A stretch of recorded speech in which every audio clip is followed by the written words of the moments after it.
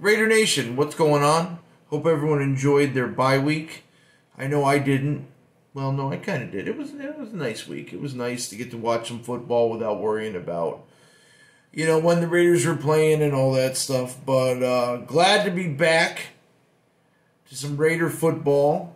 And they've made two significant transactions today. And when I say significant, one of them is really significant compared to the other, in my opinion. Before we get into that, I just want to say, first off, thank you guys for watching. Do us a favor while you're watching. Just hit that like button, hit the subscribe button, and comment below on your thoughts of the video and the Raiders in general. It really does help us out a lot. We really appreciate it. Also, be on the lookout for any other shows we drop. If it's East Coast Nation podcast, Yankee Chatter podcast, which probably won't be happening again till next season, but you never know.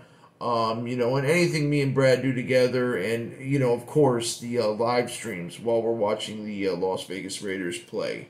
And I must stress that I do not put the game on. I just sit there and kind of hang out with you guys, and we chat, and we have a good time. It's a lot of fun, so be on the lookout for that. So, the first thing that dropped was that the Raiders have signed defensive lineman David Irving. David Irving has been reinstated from an indefinite suspension. David Irving is a guy that he's an advocate for marijuana use when it comes to not just being high all the time, but managing pain, stress, and all that stuff. And he also believes in CBD. So it's not like he's just wanting to get high. He's trying to show that cannabis and cannabis oil and so on is a lot better than giving people a bunch of Vicodin and a Percocet. Now, you know me as a recovering addict. I'm not a big marijuana person anyway, but from what I went through, I would say that marijuana was probably an easier road to go through than trying to get kicked. It's just trying to, get yourself off of opiates. So he might have something there. There's studies point each way, but, nonetheless, he is a Raider now. He has been signed to the practice squad, which I think it's more of he's got to get into somewhat shape. They've got to make sure with the COVID stuff. And then, not this week, but you're probably looking at probably week 7 or 8, he will make his debut with the team.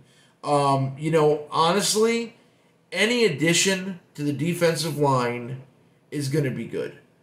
And David Irving has the potential to stop the run, and he can sack the quarterback. He does get pressure on the quarterback. I believe 2 seasons ago, he had his career high of 7 sacks. And as a defensive tackle, as he's listed, that's pretty good. The other thing that kind of popped out to me that made me think that this was a good fit was, once again, Rod Marinelli got the best out of this guy.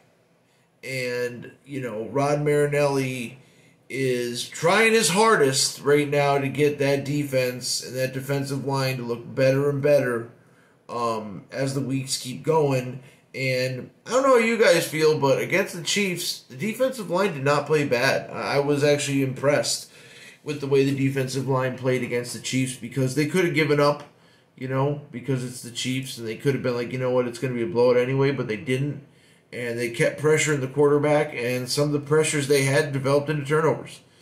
And, if we add someone like David Irving to it, you got to think about it. If everyone's healthy, which is a pipe dream, but you've got Crosby, you've got Furl, you've got Nassib, you've got Key on the outside. In the middle, you've got Hankins, you've got Malik Collins, you've got Mo Hurst, and then you also have David Irving. To me, that's not a bad defensive line, ladies and gentlemen of the Raider Nation. That is not a bad defensive line, and that is a line that I think can get consistent pressure on the quarterback, and that's what we need. With the young corners and the inexperience at defensive back we need to have some pressure so that, our young corners can catch up in case they make a mistake. And also, our linebackers need to catch up because, let's be honest, our linebackers are always tough anyway when it comes to covering players. It's just a known thing. Kwiatkowski is doing okay. Littleton is doing subpar. McMillan, Morrow, all the other guys that are contributing, not doing great. But if they can get a consistent pass rush, that makes the linebackers play better, which makes the defensive backs play better. Okay? And you know what?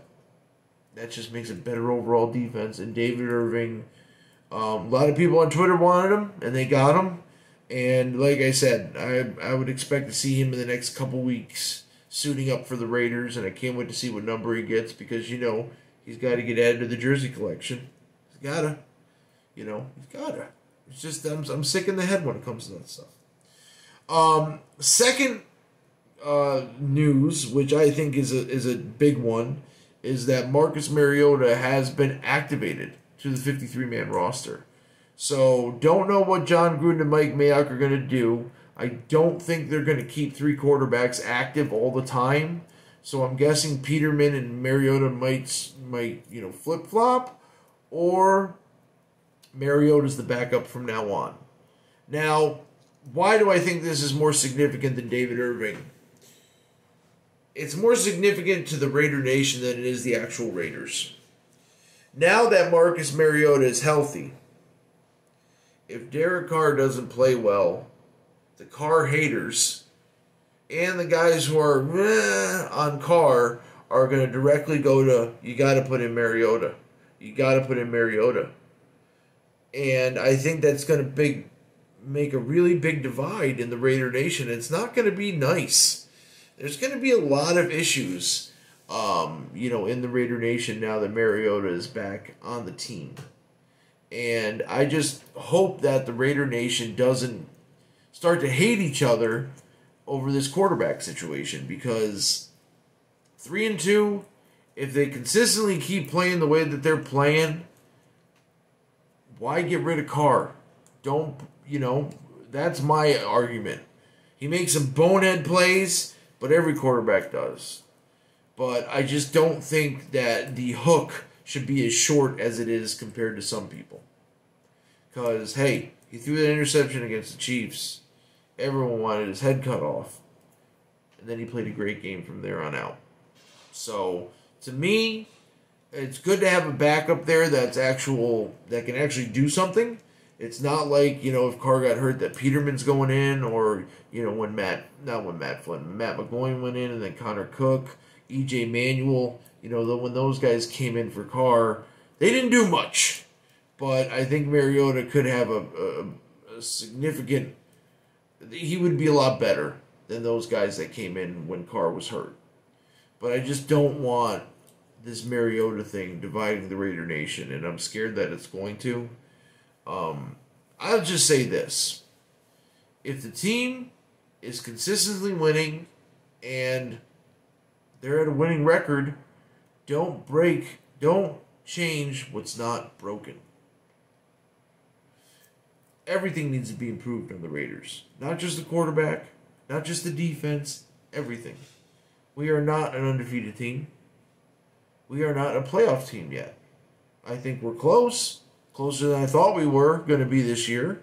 But I think that with Mariota being active and around, I just feel like there's going to be a lot more chattering and chirping, and I just think it's not good for the Raider Nation.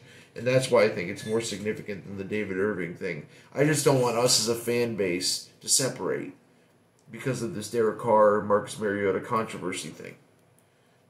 If it's not broken, don't fix it.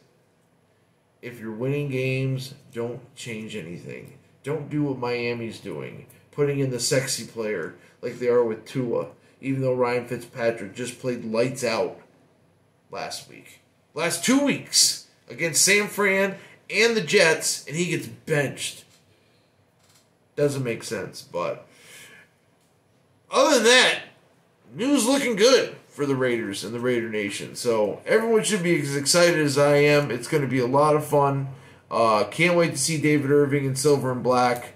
It's going to be nice to see Mariota on the sidelines, not hurt, and able to play if, God forbid, Carr gets hurt. So we'll see what happens. Hopefully it's a good week and it's another victory week when we Sunday Night Football against Tampa Bay Bucks. They're looking really good lately. I'm not going to lie. They're looking really good lately. So that's all we got, guys. I mean, like I said in the beginning, thank you guys for watching. Do us a favor. Hit the like. Hit the subscribe. Comment below on your thoughts of this video. Remember to always check out Yankee Chatter, East Coast Nation Podcast, and any other things we're going to drop on the channel. We've got some stuff brewing. We're going to try our best to get more consistent stuff out there. But then again, we are human beings. We have jobs. And if you guys keep subscribing, maybe we can turn this into our job. And bigger and brighter can be just as big as anything else. So we'll see you guys later. Have fun. Be safe. And as always, let's go Raiders.